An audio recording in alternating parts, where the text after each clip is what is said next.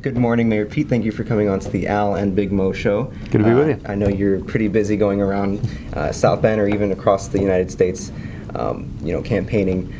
How do you do that? How do you run a city and then, run a campaign at the same time? How does that? Well, it's not easy, but that's a part of what you have to learn to do in this process. Almost everybody who runs for president has a very significant job at the same time, and it's no different in this case. The key to it all is having a team that can make the absolute most of your time.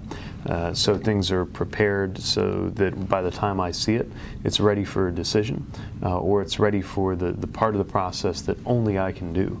And we make sure that everything else, all the groundwork, all the legwork, happens in the background so that we can really maximize the time that I have on the ground and the time that I have to engage in any part of a city process. Right.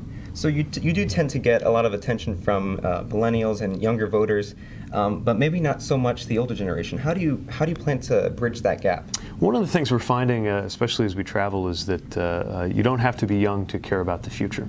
And so we certainly have an affinity with younger voters and younger audiences, but we're also seeing a lot of people appear at our events who are my parents' age. And I think they have a real desire, a passion even, for making sure that their children and their grandchildren do well, which means that the idea of leaders emerging from a new generation is very appealing to them as well. Right.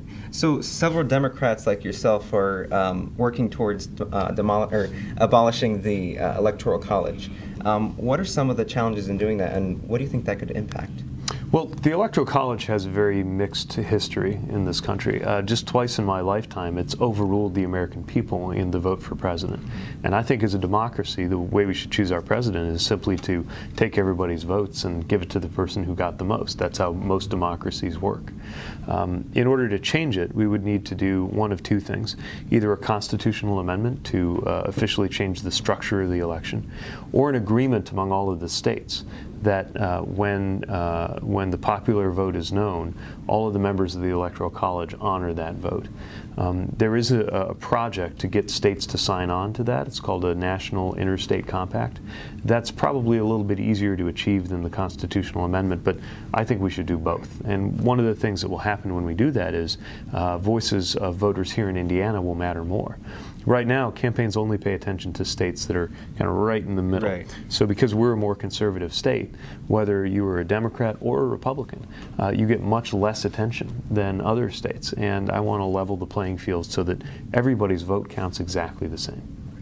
Now, health care is a big concern here in America. Mm-hmm. The recent survey showed 4 in 10 adults are unsatisfied with their health care costs. How do you feel about that? Well, it's clearly a big problem that health care is too costly and too many people go without good health insurance, and that means that you're going to have worse outcomes over time.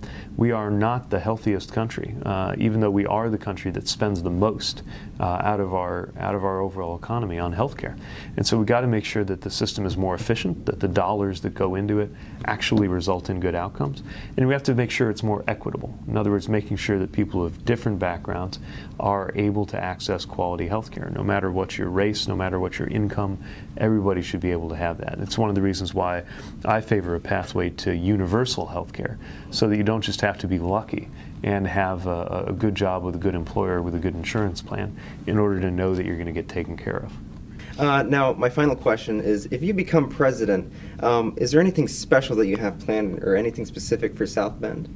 I think every president has a hometown connection. I just had a chance to visit with President Carter, for example, in his hometown of Plains, Georgia.